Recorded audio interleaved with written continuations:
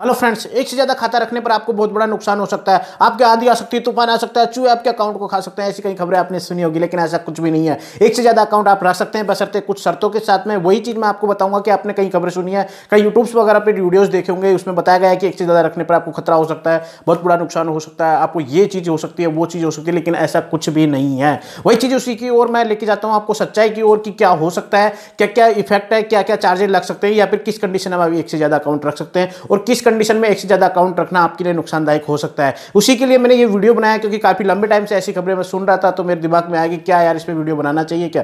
फिर आज मुझे लगा कि इस पे वीडियो बनाना चाहिए, क्योंकि लोग अभी भी वही चीज है, उस वीडियो पर फटाक से क्लिक कर लेते हैं कि एक से ज्यादा अकाउंट रखने पर बड़ा नुकसान, इस पर क्लिक करो देखो क्या होता है। तो वही चीज मैं आपको बताने वाला हूं। तो देखते रहिए टेकेंसी यूट्यूब चैनल। फ्रेंड्स, अगर आपने सब्सक्राइब नहीं किया तो प्लीज नीचे जो रेड कलर का सब्सक्राइब बटन है उस पर क्लिक करो, और जो घंटे वाला बटन है इसको दबाना ना भूले, ताकि लेटेस्ट वीडियो की नोटिफिकेशन मिलेगी सबसे पहले आपको। तो फ्रेंड्स, अपन चलते हैं वीडियो की ओर। तो मैं आपको बताता हूं, आपका पैसा है, आप चाहे जहां रखें, आप एक अकाउंट में रखें या 10 अकाउंट में रखें, आपकी मर्जी है, इसमें कोई दिक्कत नहीं। आपके पास बशर्ते पैन कार्ड होना चाहिए सबसे पहले तो, और आप किसी भी अकाउंट में कितने भी अकाउंट खुलवा सकते हैं। इसकी क्या कंडीशन है जिनसे कि आपको नुकसान होता है, लोग किस बारे में बताते हैं, तो वही चीज मैं आपको बताता हूं कि एक से ज्यादा खाते इस कंडीशन में आपके लिए नुकसान हो सकते हैं कि अगर आप सैलरी पर्सन है तो आपका एक मेन अकाउंट होता है जहां पे आप पैसा डालते हैं, दूसरा अकाउंट होता है आपका सैलरी आने वाला। तो उसमें क्या होता है कि 3 महीने से ज्यादा अगर आपकी सैलरी नहीं आई है, या फिर आप जॉब स्विच करते हैं, या फिर आप किसी और कंपनी में चले जाते हो, तो आपका अकाउंट बदल जाता है, क्योंकि कंपनियों का टाइप अलग अलग बैंक से होता है। जब प्राइवेट जॉब करते हो आप, तो उस कंडीशन में होता यह है कि आपका अकाउंट निष्क्रिय अकाउंट के अंदर चला जाता है। निष्क्रिय अकाउंट का मतलब कि वो कन्वर्ट हो गया आपके सेविंग अकाउंट के अंदर, या जहां पर अब आपको मिनिमम बैलेंस भी रखना पड़ेगा, उसका चार्ज भी देना पड़ेगा अगर आप नहीं रखते हो। तो ये थोड़ा सा नुकसान है कि आपका जो सैलरी अकाउंट था, जो कि जीरो बैलेंस पे खुलता है, वो आपका कन्वर्ट हो गया सेविंग अकाउंट के अंदर, तो उसका मिनिमम चार्ज देना पड़ेगा।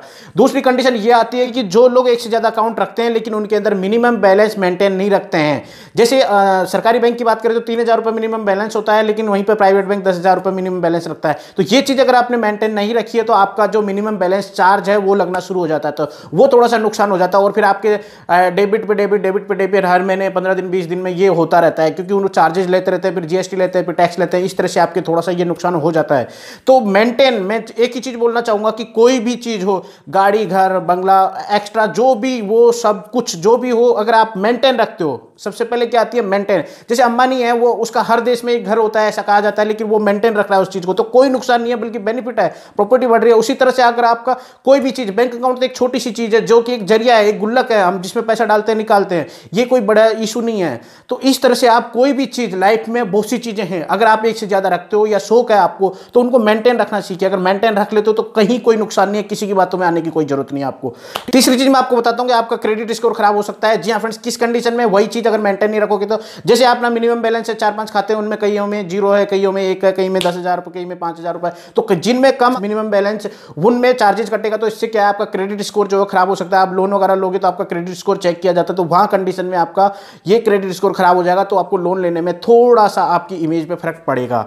ठीक है। चौथी चीज मैं आपको बताता हूं कि इनकम टैक्स रिटर्न भरते हैं, तो उस कंडीशन में थोड़ी सी आपको मेहनत लग जाती है, बाकी नुकसान कुछ भी नहीं है। होता ये है कि इनकम टैक्स रिटर्न भरते हैं तो सीए आपसे बैंक स्टेटमेंट मांगता है, तो जितने भी बैंक अकाउंट है उन सबकी स्टेटमेंट आपको देनी होगी।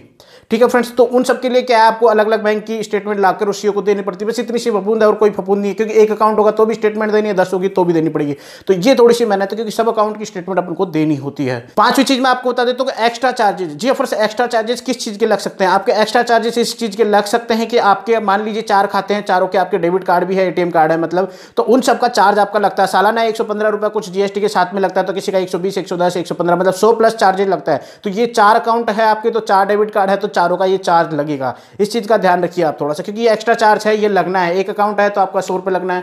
तो यही चीज है, ये 5 पॉइंट है जो मैंने आपको बताए। इसके अलावा मैं आपको बात बता देता हूं कि एक्स्ट्रा अकाउंट रखना बेनिफिट का भी काम है। मान लीजिए आप बाहर रहते हैं ज्यादातर, आपने एक छोटा अकाउंट खुलवा के और उसमें कुछ पैसे डाल दिए, 10, 20, 50,000 रुपए, घर वालों को एटीएम कार्ड दे दिया, तो वो अपनी मर्जी से पैसा निकाल रहे हैं, डाल रहे हैं, ताकि उसका हिसाब भी रहता है, क्योंकि आपका मेन अकाउंट है वो डिस्टर्ब नहीं होगा। तो बेनिफिट भी है, तो कुछ नुकसान नहीं है, सिर्फ मिनिमम बैलेंस का नुकसान है। सीधी सी बात यही आती है, जितने भी पॉइंट मैंने बताए उन सब में एक ही बात आई है कि मिनिमम बैलेंस। जी अपने सबसे बड़ी बात आई है मेंटेनेंस।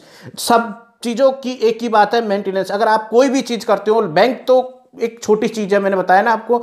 और भी चीज़ें लाइफ में, गाड़ी एक्स्ट्रा रखते हो, बाइक एक्स्ट्रा रखते हो, घर एक्स्ट्रा रखते हो, कोई भी चीज़ एक्स्ट्रा रखते हो, तो उन सब की बात यही आती है कि आप रख सकते हो, काबिल हो, आप कमाते हो किस लिए हो, शौक करने के लिए कमाते हो, तो उन सबको आप रखिए, लेकिन मेंटेनेंस के साथ में। ऐसा नहीं हो कि चीज़ें बढ़ने के लिए और गड्ढे में चले जाओ आप, ऐसा कभी नहीं करना है। तो इसीलिए अगर आप मेंटेन रखते हो तो एक से ज़्यादा अकाउंट रख सकते हो, लेकिन बेनिफिट वही है, बेनिफिट आप लेना चाहते हो, दिखाना चाहते हो कि मेरे एक अकाउंट में पैसा ही नहीं है भैया, मैं उधार नहीं दे सकता, इस चीज़ के लिए अकाउंट अलग अलग अकाउंट रखते हैं लोग। दूसरी चीज़ ये है कि आपका अगर एक अकाउंट से काम चल रहा है, दूसरे की जरूरत नहीं है, तो आप बंद कर दीजिए, दूसरे अकाउंट्स बंद कर दीजिए जिनमें आप सिर्फ मिनिमम बैलेंस डाल के रखे हुए हैं।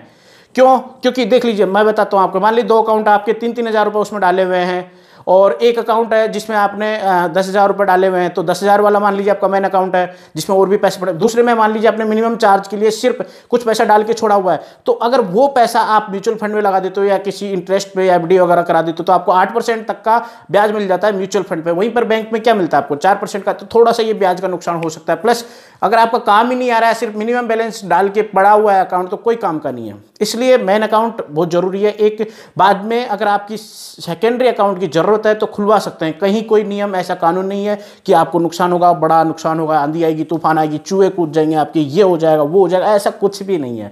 तो आप समझ गए होंगे मेरी बात को कि कई बातों में ना आए, आप अपने दिमाग से, अपने विवेक से काम में ले, तभी आप निष्कर्ष निकालें और निर्णय ले। यही चीज़ मैं आपको बताने की कोशिश कर रहा हूँ थोड़ा सा। तो फ्रेंड्स, मिलते हैं एक नए वीडियो के साथ में। आज इतना ही। Thank you friends.